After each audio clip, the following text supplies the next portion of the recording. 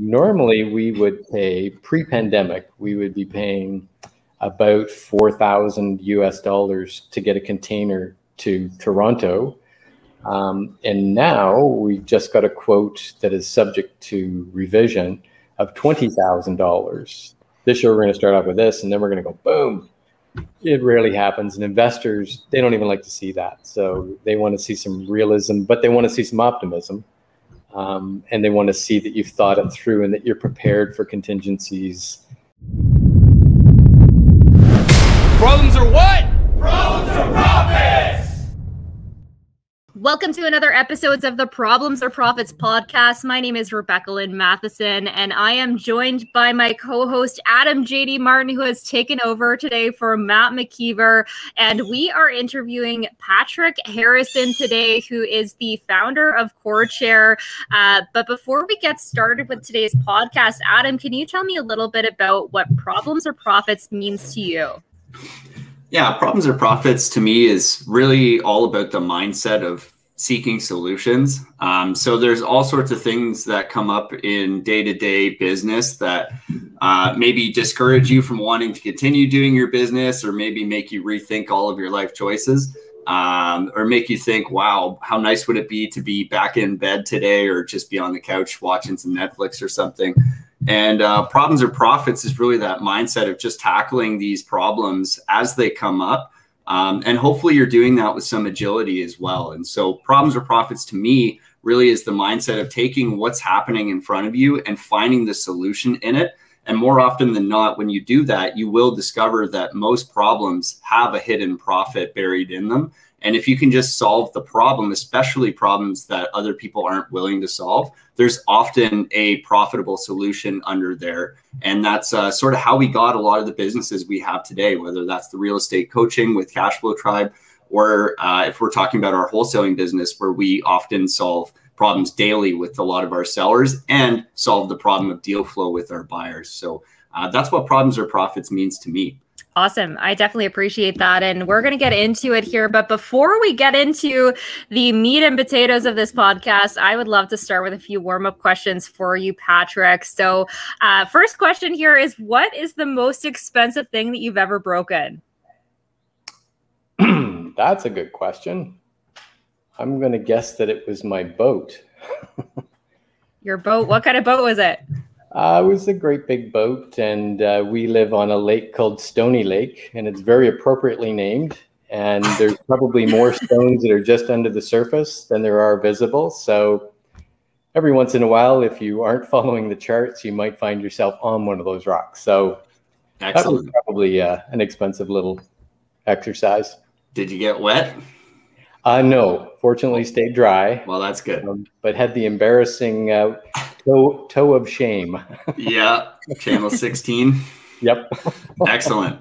Yeah, that's never good. If you find yourself on channel 16, you are calling for help. And that's never a good sign when you're out on the water. Correct. Absolutely. Awesome. I definitely appreciate that. What is the... next question we are going to get into is, if you had $1 million and only 24 hours to spend it before it disappears, what exactly would you do with that $1 million? Whoa, you've got all the good questions. I would say that the prudent thing would be to make sure that you find something good to invest that in. But the reality might be to pack up the bags and head on a whirlwind tour around the world, if we could do that. I think $1 million would probably buy your way into just about any country right now. Yeah, it's not a bad budget to go with. Yeah. Where would be the first country that you would travel to? Well, I haven't been to southern South America, so something like that would be nice. Argentina or Chile or one of those places. Nice. That's awesome. Go on a little new cultures and get some new experiences. Absolutely. Go on a little Malbec tour in Argentina. Exactly. Damn it. Malbec is certainly my favorite wine. There is a wine tour planned to Argentina at some point. So Perfect. it's just Okay, a matter of who will be there $1 million, and then we can do that. Perfect. All right. Next question here for you to warm us up is, why are you you? I didn't have a lot of other choice. So, but I would say that I personally grew up in a family of 9 kids. And it's always a bit of a survival instinct that gets born out from that. So I think, probably a lot of it is learning to survive and learning how to deal with problems to survive. And just trying to find the path of least resistance. It's not that easy to find all the time, but it's there. Absolutely. That's awesome, Patrick. So why don't you tell us a bit about yourself? Like how did you grow up? What did some of the ventures you found yourself into? And then we can talk about what you're up to today. Okay, well, 10 years old, I started a newspaper route. I'm just kidding. So I actually went to university and studied kinesiology, which is a kind of a scientific physical therapy. So a lot of biomechanics, physiology, and that type of thing. So when I graduated, nobody even knew what that word was. So a lot of times I would start my little pitch explaining what kinesiology was. Now it's much more accepted and integrated into the allied health professions. So what I found myself doing upon graduation was I worked for the special education department for the Board of Education in Waterloo County. And we started dealing with children that had physical disabilities that needed wheelchairs to get around. So started designing special seating systems for those kids. And then when that job ended and I moved to British Columbia for lifestyle, and got there and kind of told people that that's the kind of stuff I do. All of a sudden I was inundated with people that wanted me to do that. So it was kind of a hurry up offense to try and address the needs that were coming in pretty rapidly. And then we went through a period of deinstitutionalization, which meant that people who had been bedridden for their whole life, now they wanted to get them up and get them into the community. So that was like my PhD in seating, because it was dealing with a lot of people with severe fixed orthopedic deformities. So that business kind of evolved, and we built that business up, became international distribution with it, and then eventually sold it to a US-based company that has now taken it on to bigger things. So that's kind of the lead up to a period where I then got into different things like land development, alpaca farming, and everything that I kind of got into, as my wife would say, seemed complicated. So sometimes complicated is good. Often it's inevitable. And so eventually ended up creating CoreChair, recognizing the fact that people sit far too much, and traditional ergonomic office chairs aren't always the best thing. The design has not evolved very much. So we set out to integrate what I had learned from my wheelchair seating design days and integrated that into an active sitting office chair. Yeah, that's great. I mean, my back's currently hurting me right now on my allegedly ergonomic chair. So on the topic of sitting, like, what are some of the things that your product, like, what are some of the benefits that your product is giving people? Because I think a lot of people listening to this right now are probably in their car driving, right? Or they're going to be home at their office watching this later or listening to this later from their computer desk. So why don't you just tell us a bit about your current product? And then I'd love to ask you about some of your problems or challenges that you had to overcome in order to manufacture or design these products, and how you brought it to business and what some of the plans are. So First, what are some of these benefits? Well, I think probably first and foremost, about 80% of the population has had at least one significant back issue in their lifetime. and currently about 20% of the population is seeking some kind of intervention. So physical therapy, all the way up to possibly surgery. So sitting isn't always the culprit. Usually it's some of the other activities that we do or don't do well. And then if we end up sitting for prolonged periods of time, we just exacerbate it. So the CoreChair design is very similar to what we were doing with the wheelchair seating, in that if you can picture in your mind someone that you know or you've seen who's a paraplegic, which is paralyzed literally from the waist down, so they don't have function of their legs. When they're sitting in their wheelchair, which they get into first thing in the morning when they get up until last thing at night when they go to bed, they don't have very much support at all. It's basically a seat in the back, low back. So it's really to stabilize their pelvis. When you picture somebody that is a quadriplegic, so picture Christopher Reeves, Superman, AKA, he became a quadriplegic, unfortunately. And if you can picture what he was sitting in, he was sitting in a full seating system with side supports, head and neck support, arm supports. And it was because he couldn't use his muscles. And if you picture now what we have accepted as an ergonomic office chair, it has a flat seat, it has a tall back, it sometimes has a head and neck support, and it has armrests. So what we've done is we've actually taken people that could and should move, and we put them into an environment where they don't move, they can't move. So there's very, very limited movement throughout the day. And the sedentary issues of not moving for prolonged periods of time is incredible, the way that it affects our physiology. So probably the two biggest things is, I'm not sure if you're familiar with the phrase sitting disease, often referred to as sitting is the new smoking. It's not really about sitting, it's about sitting and not moving. So the other problem is that when you get yourself seated properly, and Adam, I see you shuffling around there now. When you get yourself seated properly, what tends to happen over a period of time is you get this pelvic creep where your sit bones slide forward, your pelvis tilts backward, your spine goes into flexion, and you put an abnormal load on your intervertebral discs.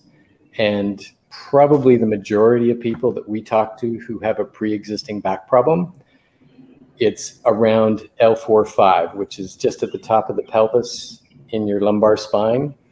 And the easy fix to that is to pull the pelvis into a more vertical position and create more natural extension in the spine, more kind of an inward curve in the lumbar spine. And then the vertebrae stack up evenly as you go up the spine. So that's where this product is most effective, is it puts someone into a good, balanced, optimal sitting posture, and then it introduces movement, so the chair moves up to 14 degrees in all directions, so that you've got good stimulation of blood flow from your lower extremities, and you've got good stimulation of blood and cleansing of the lymphatic system and such for your physiology, and good muscle balance. So you actually, it's kind of like sitting on an exercise ball. And if you've ever had a back issue, when you go to a physiotherapist, that's one of the first things that they try to work on, is to get your core strength improved. So this chair is kind of a therapeutic chair. That's awesome. I am 100% certain I'm suffering from exactly what you just talked about currently. I can feel it in my lower back right around that exact spot that you just described, and it is because my pelvis is shifted forward and not vertical, and I can feel the stress on my vertebrae. So I think all of this is actually important to talk about, because a lot of us do a lot of sitting, right? So there's a lot of real estate investors that listen to this podcast, and I would say a lot of time is spent either driving for those people, or again, they're on the computer, likely consuming educational products, or just even simply running the day-to-day operations, which might look like analyzing deals, looking for comparables on buildings, scouring the market for potential opportunities, you know, whatever you're doing, looking at an implementation plan, like all these things require you to be generally sitting, unless you're using some sort of standing desk or something, which gets old after about 10 minutes anyways. So I find most people are sitting. So I think this is actually an important discussion, and I wasn't really sure what your product was focused on today. So it's good to hear that it's on this, because I know that this is a regular thing that bothers the hell out of me. And I've gone to physio and stuff to talk about it, but probably the better thing is to just have something that you can work on daily, which is just improving your posture and moving. So that's really cool. So what are some of the challenges that you faced when bringing this to market? I've never manufactured a product. We've almost always had businesses that looked more like a service business. So what are some of those hurdles that people can look forward to when they're starting a manufacturing or a product business? Yeah, probably the obvious thing is to make sure that there's a solid supply chain that you can count on. And I remember, you know, I've got some other horror stories about my previous business experiences, which I've thankfully learned from. But I remember along the path, I aligned myself with someone that was very experienced in the world of office chair design. And they told me at one point in time, we had to decide whether we were going to create a product that was top drawer quality, that was going to, you know, be something that we would have less warranty issues and things like that. Or we had to decide whether we were going to be in the commodity business, the disposables. And so obviously we elected to go with the quality thing, because who wants to deal with problems all the time? And I think that's a really key thing. Finding the suppliers is really important. We really tried hard to have a North American, 100% North American made product. And unfortunately, it just wasn't possible for a number of reasons. One of which was we have a lot of tools and molds and things like that. And so those tools and molds from the North American companies were made offshore. And then all the logistics of getting them to North America and the companies standing behind them and all that type of thing, it just got horrific. So we ended up working with a Taiwanese company. We have some of the components are made in North America, and then we have to get them to Taiwan. And right now, touch wood, everything is going nice and smooth. The product arrives. In fact, we have a container arriving today. And so it shows up as a chair in a box. We do a quality control inspection when it arrives, but 99% of the time, they've already done a good job at origin. So that works smooth. But we've been working at this now for just about 5 years. So there's been some challenges along that path. The biggest challenge that we have right now, which is a problem that we're looking to find a profit on, is there's a real big shortage of freighter ships and containers. So normally we would pay, pre-pandemic, we would be paying about $4,000 US to get a container to Toronto. And now we just got a quote that is subject to revision of $20,000 to get that same container. So there's a shortage, as I said, of the transportation factors, but also there's a lot of companies who are kind of panicking. The bigger companies are already stocking up for Christmas. Yeah, hard to imagine because it's like 30 degrees outside, but they need to get the supplies in the funnel, so to speak. So a lot of that has put a lot of added pressure. So we've tried desperately, and we've been successful so far, to not affect our retail price, which obviously means that we have to affect our margin. Yeah.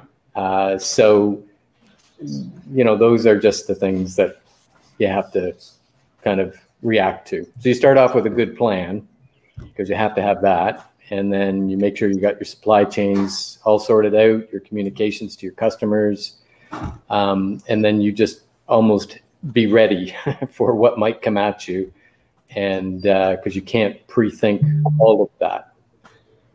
So yeah, that's a really interesting thing to bring up. I think there's a lot to be said there about how we've changed our manufacturing since kind of the Industrial Revolution to go into largely just-in-time manufacturing, right? And just-in-time inventory systems where a lot of companies barely hold any inventory in anything, right? We're generally speaking relying heavily on these supply chains. And I think the reality that you brought up there is just, it's probably always going to be true that we do not have a comparative or a competitive advantage in manufacturing in North America in almost anything, right? It will always make more sense to use a global economy to produce something like a chair, right? That's just the reality, I think.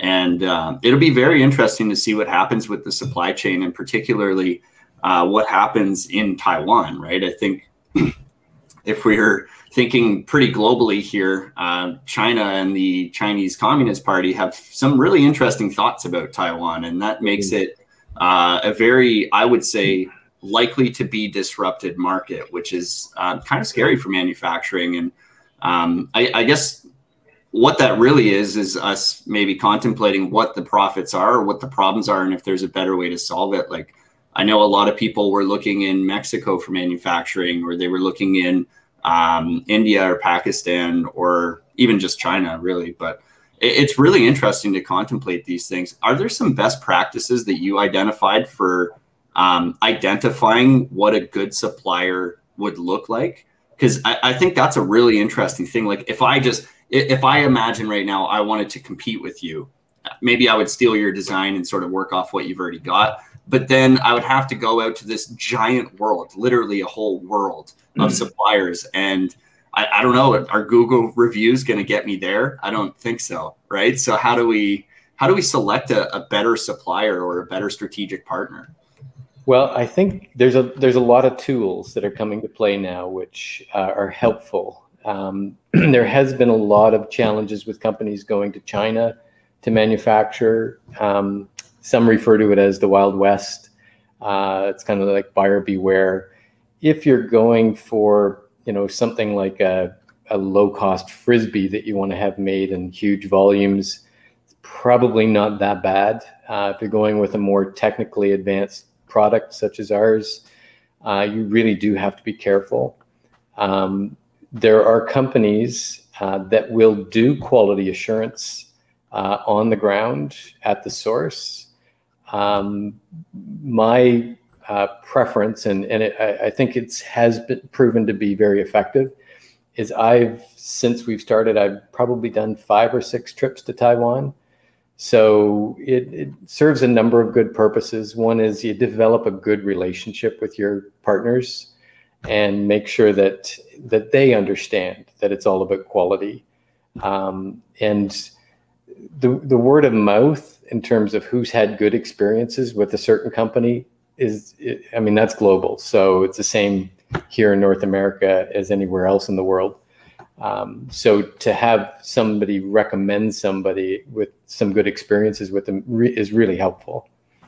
But certainly to have that relationship and to make sure that everybody understands what the SOP and the SIP are, what our bar is in terms of quality, and have somebody that will stand behind what they've made.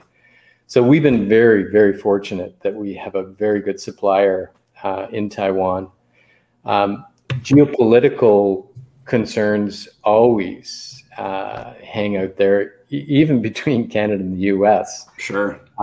So that's probably a good reason to do domestic manufacturing. But then it really comes down to what your product is and what the market is prepared to pay for it. So if you are making something that's really good, but your cost to make it is so high that you have to price it too high, then people say that's too expensive. And we did have that experience. Our first chairs, the classic chair, we've had like 6 different university studies done on it. It's proven to be quite effective. But we had a lot of people saying, we really like this design, but it costs too much. In Canada, it's $995 retail, but it has a 12-year warranty. So we've tested it far beyond what the industry standards are. And so we're comfortable putting that warranty on it. But we had to react to the market. We had to make sure that we had a product that would work similarly, but be less expensive. So then we came up with the Tango, which is the same human interface as the Classic, but it has just one constant movement in it. So it doesn't have an adjustable resistance. And we had to skinny back on some of the quality components on it to kind of get our costs down. So, and that's proven to be quite effective. It actually boosted our Classic sales, because a lot of people would say, okay, I'm going to invest in this chair, and oh, you've got one that's even better. Maybe that's the one that I need to have. And I've got my audience back here. Absolutely. They're saying go for the premium. That's what they're saying. 100%. That kind of brings me to my next question for you, Patrick, is taking a product, once you've got one, once you've got the concept, once you've got the manufacturing set up, how do you set up your systems for marketing and investment as you continue to progress? And what are some of the challenges that you experience? I know from your company's perspective, you were kind of on the ground running with doing different TV interviews, doing different TV shows, even for investing and beyond. Just what are some of the challenges that you faced during that time, or experiences that you went through? Well, I'll tell you, the fundamental change is, you may not have noticed, because this isn't platinum blonde. Well, I've been around for a bit. And my first business, the wheelchair seating design company, we did really well with that. We fit into that marketplace perfectly. We were the market leaders, and generally that was a really good success story. Then I took some time. I was actually going to retire after I sold that company, but I couldn't do it. And then I became an alpaca farmer. So we couldn't do just 2 or 3 animals. We had like 120. With a whole farm operations and seminars and things like that. So it was really successful.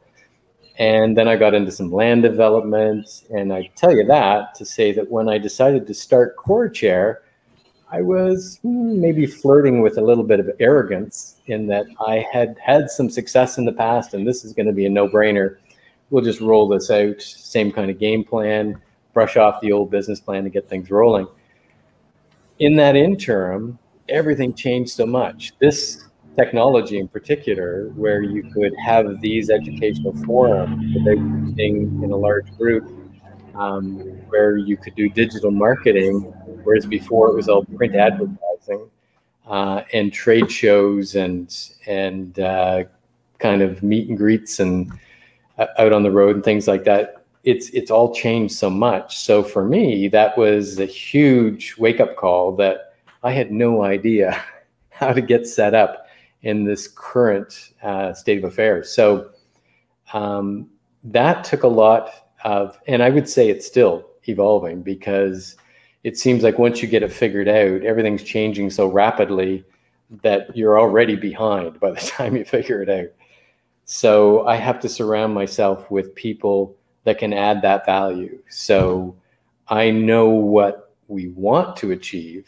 Then I need to align myself with smarter people that can figure out how to get that message out, and how to kind of build on that and stay one step ahead as things change. So it has been, as I say, that's probably the biggest challenge in getting this business going. So, but it's working out quite well. So it's really being patient, perseverant, and being open to new ideas, as opposed to being kind of hard in what your game plan is and how you did things before. It's ever evolving. So that's probably my biggest 2 cents on that one.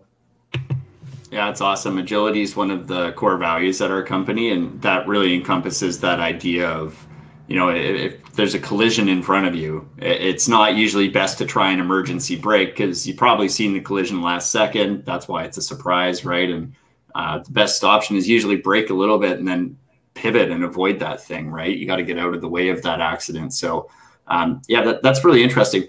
How are you distributing these products? Like, is this currently just North America? Or are you attacking global demand? Yeah, so currently we do the marketing and physical distribution in North America, so Canada and the US.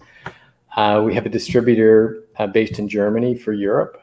Cool. And they are an office chair manufacturer as well, so we're just a nice complement to their current offerings.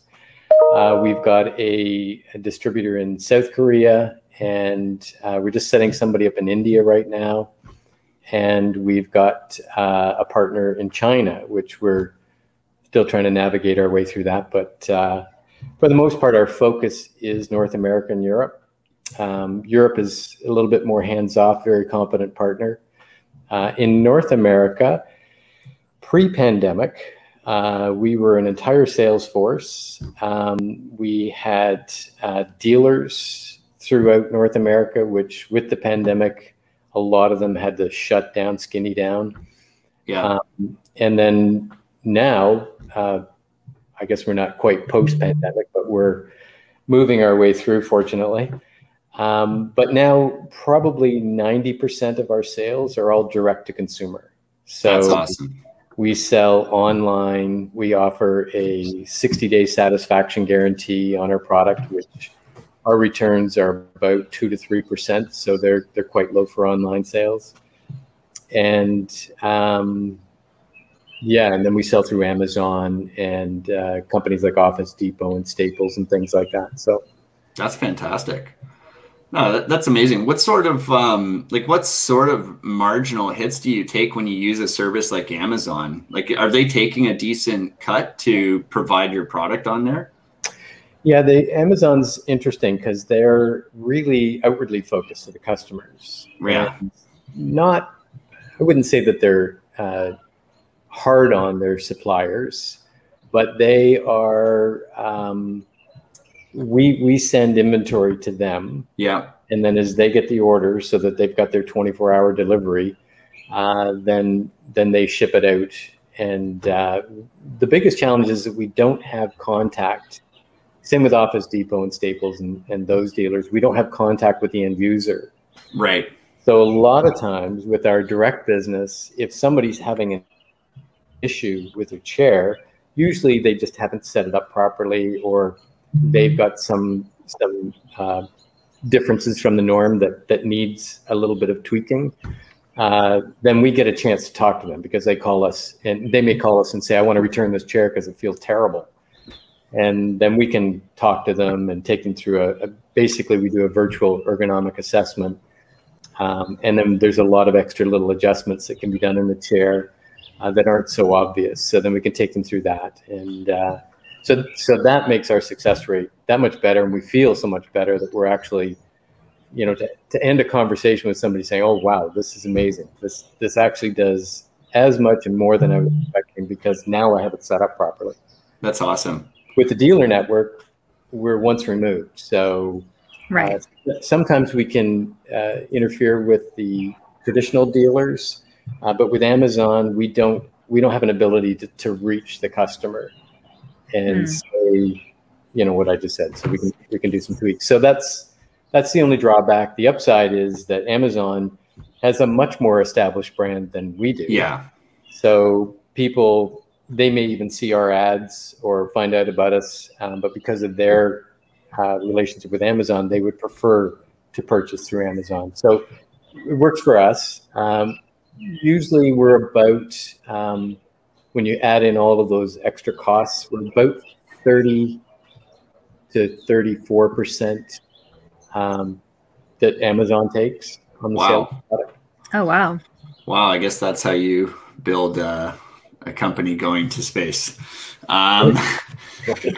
Jesus, that's a lot. That's a big take. But one interesting thought I just had as you were speaking there, Patrick, is one thing that a lot of North Americans have been doing for the last year and a while is that anytime we've been having dining experiences, I found that a lot of people are actually now using virtual menus, right? You've been to a restaurant lately and used a QR code.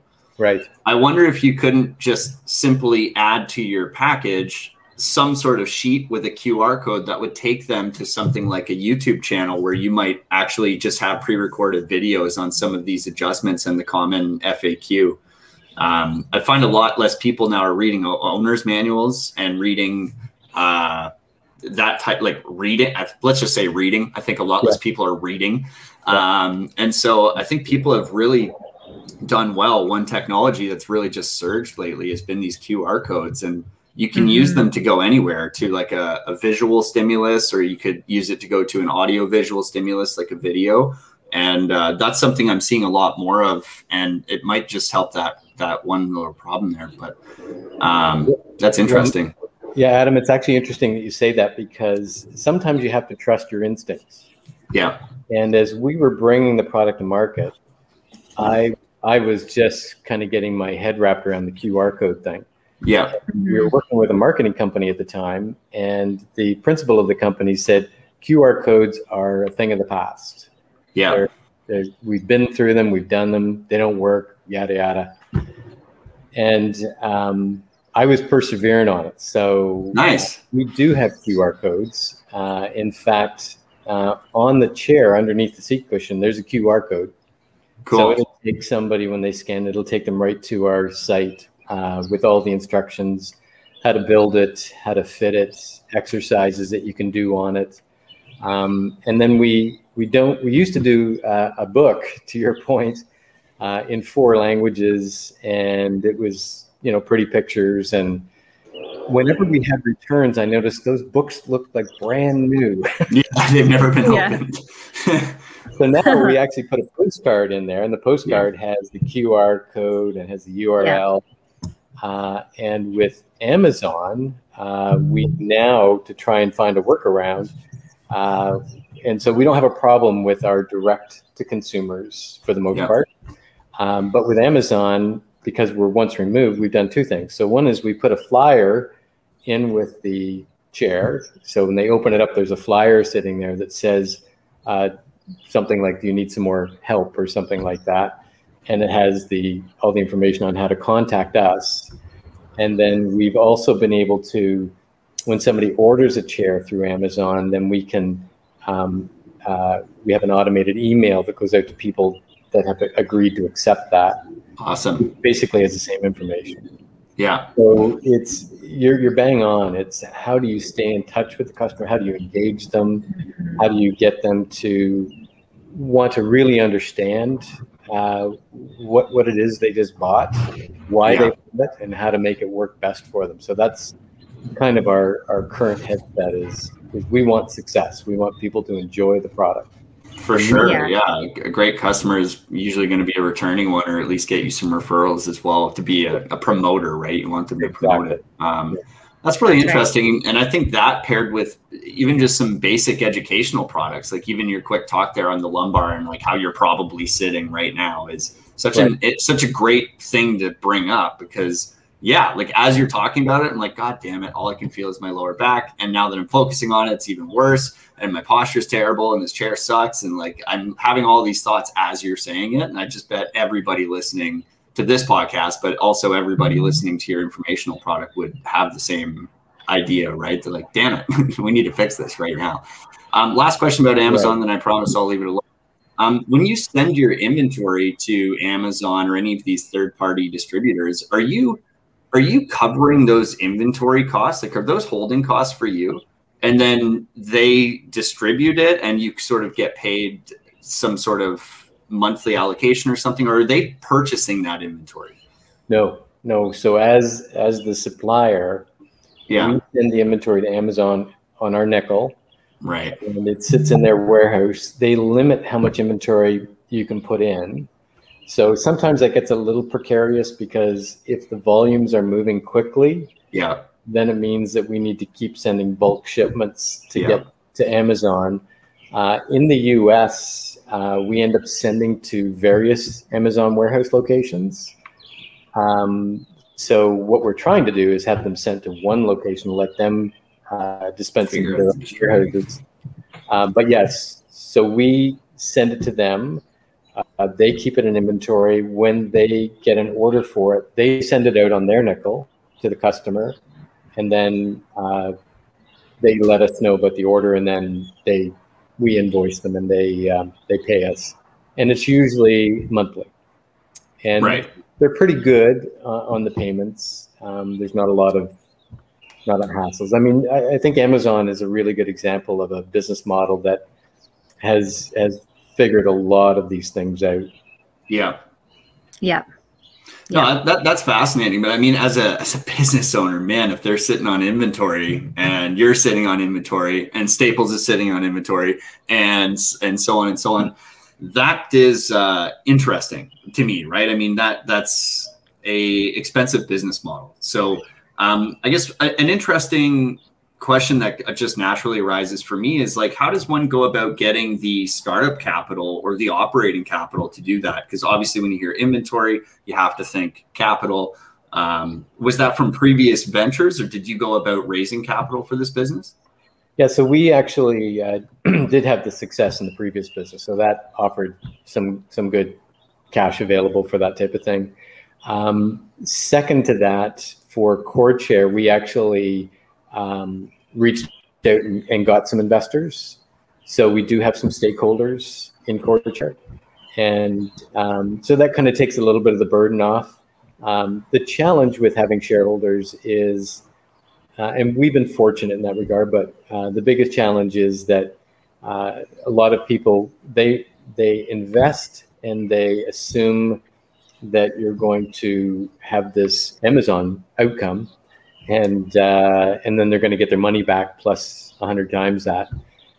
So for anybody who's getting started in business, there's always been these formulas that have been tossed about loosely about restaurants taking 7 to 10 years and manufacturing taking 5 to 7 years. And, there's all these things that I think it's good that people kind of tune into that, because to your point right at the very beginning, it's when people get impatient and feel like this isn't what I plan to do. I didn't mean to work 24/7 and give up all my other life hobbies and such. So I think they need to know it's going to take some time. So they need to make sure that they've got some backup, some grandma that's got some extra cash that she's willing to risk on your behalf. So it's really important that people realize that the instant success stories are few and far between. For the most part, and you guys are experiencing it with all your different ventures, nothing rarely goes to plan. The old hockey thing, this year we're gonna start off with this, and then we're gonna go boom. It rarely happens, and investors, they don't even like to see that. So they want to see some realism, but they want to see some optimism, and they want to see that you've thought it through and that you're prepared for contingencies. And nobody wants to deal with somebody that's going to be scratching the bottom constantly just to stay open. So it's valuable to have some good cash resources for sure. Yeah, that's awesome. Your particular partners, did they happen to be industry experts, or were they totally unrelated, or did you reach out to some sort of venture capitalist firm? Like, how did you go about identifying these partners? Yeah, so the biggest challenge with a startup is nobody wants to see the hockey stick, and if they don't know anything about it, they're also very leery about getting involved. And what that causes is a lot of startups to actually go to their circle and find people that are, looking for a little bit of kind of risk reward type investments. And it's difficult to get anybody who's going to drop in a lot of money. And the problem with getting somebody that does drop in a lot of money, then you pretty much liquidate your value in the company. So if you want to maintain your equity hold in the company, then it sometimes is worth considering having smaller, larger group of investors that that have a good net worth and are willing to take a risk. Yeah. Right. Right. There's a tremendous book on this called Venture Deals. If anybody's interested in raising capital or identifying potential partners, or even talking to real venture capitalist firms, like this book, Venture Deals, really breaks out several different strategies for that type of raising and some of the different things to look out for. Because as Patrick just mentioned, it's not always advantageous to get a huge investor that's dropping a ton of capital on you, because the type of person that has that level of capital also is very educated in how to acquire interest in your company. So you have to be very aware of that type of thing. So that's an interesting point to bring up. Sorry, Rebecca, I think you had something there. And if you're not a good driver, once you've got that money behind you, then they put a lot of squeeze on you. And then if you're not performing the way that you said you were going to, then you're going to need more cash. Next thing you know, they already bought your company. Right. Absolutely. Yeah. And Patrick, for the young entrepreneur who maybe doesn't have that circle or capital coming from previous ventures, you are clearly a serial entrepreneur that you've done everything, even up to an alpaca farm. So for that young entrepreneur that's coming up and maybe doesn't have grandma's money or doesn't have that circle close to them with capital to invest in their company, some of those entrepreneurs will be drawn to different pathways and TV shows and flashy things. And I know you actually had some experiences with Dragon's Den and a few of those other more flashy ways of raising capital or presenting your products. So I'd love to hear a little bit about your experience in just pursuing active capital in your business. Yeah, so I think one of the things that I learned right in the beginning was what is now becoming, or is pretty established, is crowdsource funding. And the very first time we did it, we did Indiegogo, whatever it's called, and we weren't quite prepared for that, and we ended up, I can't even remember what the details were, but it just didn't launch well, and failure to launch, I guess that's the one. So then we did a Kickstarter, and Kickstarter was awesome. And the nice thing with Kickstarter and probably Indiegogo, had we had it all dialed in, is that you basically do pre-sales. So you have an opportunity to kind of get your pitch established and convince people that this is something worth purchasing in advance. So that gave us a lot of confidence that the product had some merit, had some potential, and it provided us, we didn't really make a lot of money on that. It was more of a test on it, but it did bring in the revenue that got us started and allowed us to as soon as our product came in, we were able to send it out. Dragon's Den was an interesting experience for us because we applied to get on the show, and I think as we were analyzing who the dragons were, we realized that there wasn't really anybody there that fit our category. I mean, it's an office chair. So it's hard to make an office chair based on what we've been talking about, what everybody relates to as an office chair. It's not really sexy. So it's tricky to make it that way. And when we looked at the dragons that were there, we realized the chance of us getting a deal is not very good. And what we really then made it our focus is how to get it televised. And that was our main objective.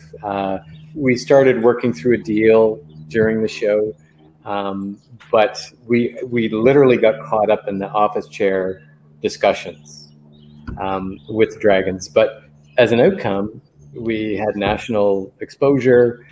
Our sales just took off. Like that's awesome. From the date of airing, it was a very good success. So I would encourage anybody to take their ideas that channel. Just make sure you know your stuff really well. Yeah. Yeah. It's a great place to practice too. And one thing I think we can all say for sure is more people, not less people, are going to be sitting in the future. It's just the way it's going with Zoom happening, right? Everybody's working at home. You're not working at your office provided chair or whatever that looks like.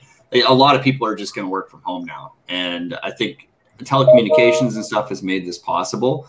And I think it's actually a really brilliant thing, like, because there's obvious global demand for this. More and more people are going to be sitting. The internet's becoming even more cool. Computers are becoming faster and cheaper and easier and more accessible to the rest of the world. And I'm sure that's not the only reason why we sit, but that's a big part of sitting, right, daily.